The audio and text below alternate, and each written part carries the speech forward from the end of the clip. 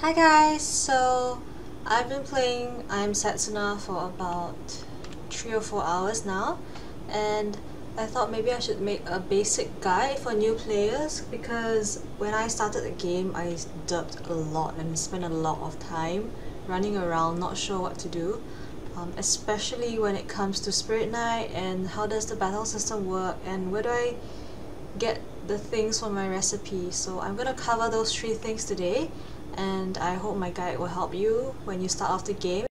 Okay, the first thing that you want to know about recipes is that you need 4 ingredients for each recipe, and the ingredients are these shinies that you find on the ground in the game. They're actually not hard to find if you explore everywhere that you go.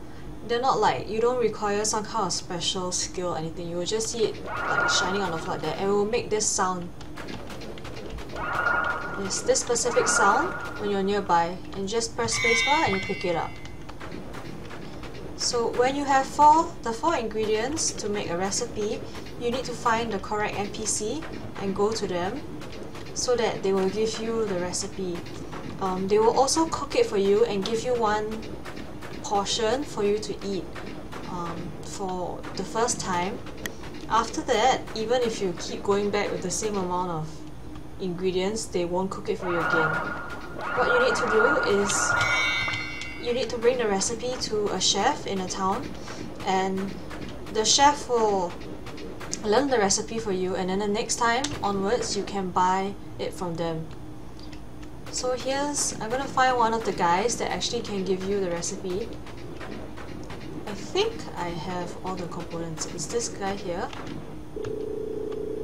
So if you don't have all the components, they will not talk to you, they will not give you the recipe, and they won't tell you what they need either. So if you want to know what is it, you can search online. There are a few sites that already have the components for each recipe. I can link it down.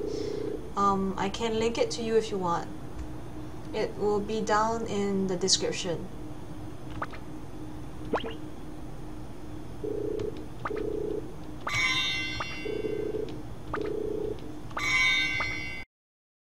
Once you have the recipe from the person, you can go to an inn where there's a chef.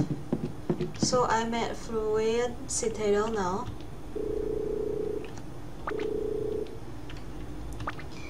You can give the chef the recipe and he will learn how to use it. And then after that, you can just buy it. Okay, the next thing that I want to talk about is Spiritnite. Spirinite are basically gems that give you the ability to use spells, or what this game calls tech. So for techs, there are 2 types of Spiritnite that gives you. One is called Command Spiritnite and one is called Support Spiritnite. For Command Spiritnite, they are like active spells. For example, see this, Aura or Cyclone. So when you equip it, then your character is able to use this tag in battle.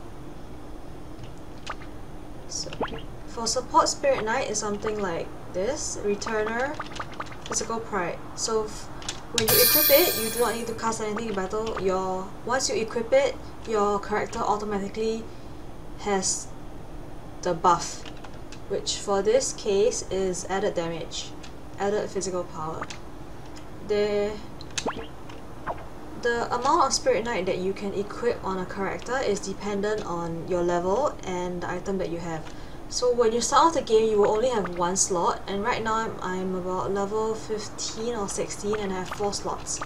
So for each slot, if it says A, it means you can equip either Command or Support. If it's S, then only Support, and if it's C, then only Command. If you want to increase the number of Spiritnite you can carry on each character, it depends on the item that you use. Actually, only the talisman can increase the amount of Spiritnite that you can use. So right now for this, I actually equipped one talisman, which is the base talisman that you start with, Mark of the Mast Tribe. It has no slots, no effects. But as you progress in the game, you can get better ones. So for example, if I use White Feather, should I use this? let's say I use this Tale of Fortune. If you look at the slots for this talisman, there's A, C, and S, which basically means that you can use 3 more Spiritnite for your character if you equip it. So I've equipped it, and we go back to see my character, and there you go. There's 3 more. So how do you get Spiritnite?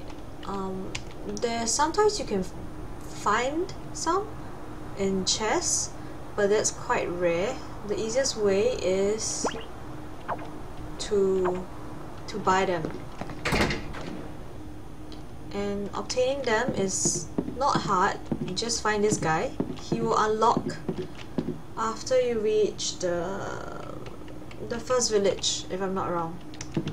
So you can obtain Spiritnite. He sells for every character, but when you have to take note, like whenever you buy Spiritnite, some can only be used by certain characters. So for example, Cyclone can only be used by your main character, which is mine is called Mirth, obviously. Okay.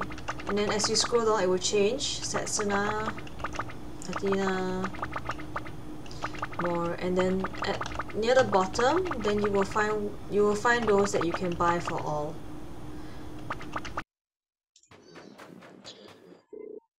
And finally, the last aspect, the battle system. The battle system in I Am Setsuna is similar to FF7 in the sense that it uses ATB gauge, and you can use spells known as tag. However, there is also an added element of combos, which I will explain in a while. Now, before you go into battle, you can choose any 3 party members to fight with. Depending on who you choose and what Spiritnite they have equipped, you'll have access to different combos, which you can see here. Right now, I don't have any because of the small variety of Spiritnite I can afford to buy, but as you can see, there are 2-man and 3-man combos. So, let's get into battle.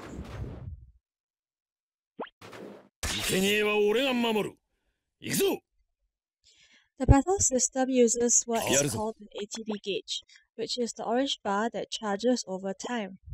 When you are selecting an action on any of your characters, as you can see here, time freezes until you make a decision, and then the ATB gauges will start charging again. And although you can't see, enemies also have their own ATB gauges.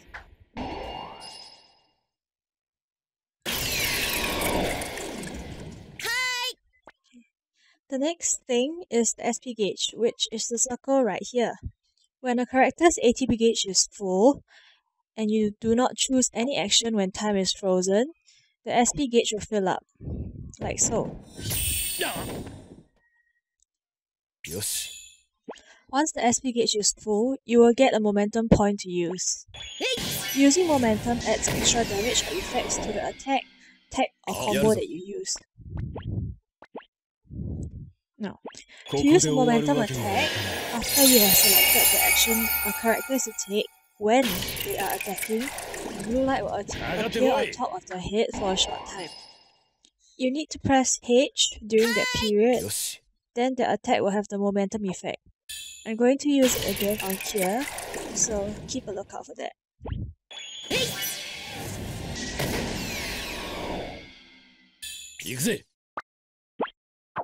So I hope you enjoy it, and I hope it's informative for you, and if you like it, do give me a comment on what else you would like to see for the game, what other details you want to know about, and I'll see if I can do it for you.